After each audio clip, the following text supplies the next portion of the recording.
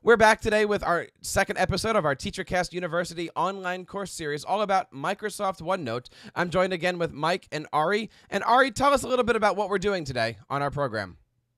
So today we'll be showing you what you see when you open OneNote. So that includes the ribbons, the canvas, and so we'll walk you through each and everything that will be important to you as a student or teacher. Now, Mike, we had talked about OneNote being platform agnostic. Are these the same kinds of features that you're going to see both on the desktop and on the mobile devices? Well, I would say that a lot of them will be the same. Some of them are a little bit different. So the Win32 platform has been around a bit longer, so it has more features. But things like the Mac, iOS, Android, the browser, they're innovating very rapidly, and we're adding a lot of features to that. So most of them will be similar, but not all of them. Mike, that's fantastic. Ari, why don't you show us a little bit about OneNote and how it works? Sure, let's jump into it. When you open up OneNote, it's very familiar in the sense that it's just a digital notebook. So think about OneNote as just having digital versions of what you have in a normal 3-ring binder. So you got the tabs along the top, kind of like sections. So you can just kind of click through those sections. You know, sometimes there'll be more of them and you can extend it and see what other sections are within there. You can easily add a section just by hitting the plus button, and it adds a new section.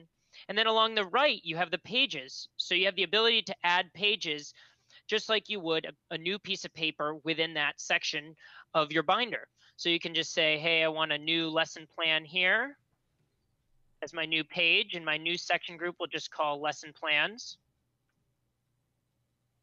And from there, you can start leveraging the flexibility of OneNote being your digital binder, not a hard copy binder. I mean, you can insert different types of media. So you could insert a printout if you wanted to. You could insert a file attachment, or maybe even a spreadsheet, so an Excel spreadsheet.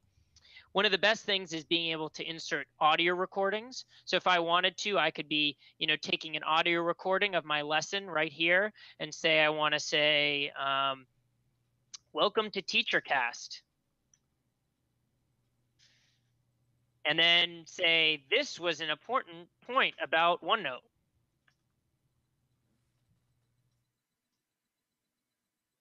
I can do that all within OneNote canvas. And then if I want to, I can even draw within the OneNote canvas. So I can say, hello, Jeff.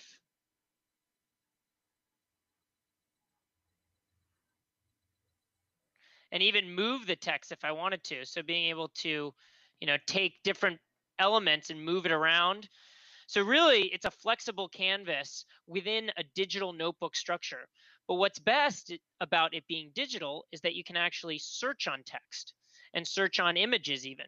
So let's say we want to search on, hello. It finds even within my horrible handwriting, hello. And so that's a great example of where a teacher or student could be completing their work with handwriting and be able to easily find it later within the digital notebook structure.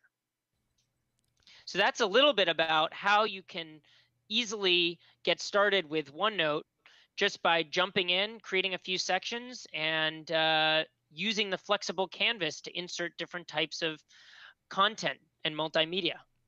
So, Mike, it certainly does seem like OneNote provides a very easy interface for somebody who's just getting started with the program. Yeah, that's what we're finding. And we actually have been seeing that anywhere from kindergartners through college graduates or PhD students can use OneNote. We actually have cases where kindergartners, first graders, third graders, fifth graders can use OneNote in lots of different ways in the classroom. So it's definitely not something that we feel like is too complex. And I see that Ari was talking about the ability to add audio, add pictures, add PowerPoint, add all of these different things onto OneNote. Makes it very, very flexible and easy to use. Yeah, no, that's exactly right. I mean, a real world example that we're seeing in schools, we have third graders that practice their reading inside their personal class notebook structure. So they might be having little headphones and they practice reading, and it inserts the audio right into their notebook. And then the teacher can go back later, listen to the audio, and give feedback on their reading. Maybe it's written feedback they give with a pen. Maybe it's typing feedback. Or we see teachers sometimes give audio feedback back to the student. And imagine that in a foreign language class where you can actually get that feedback in audio form. It can be really helpful.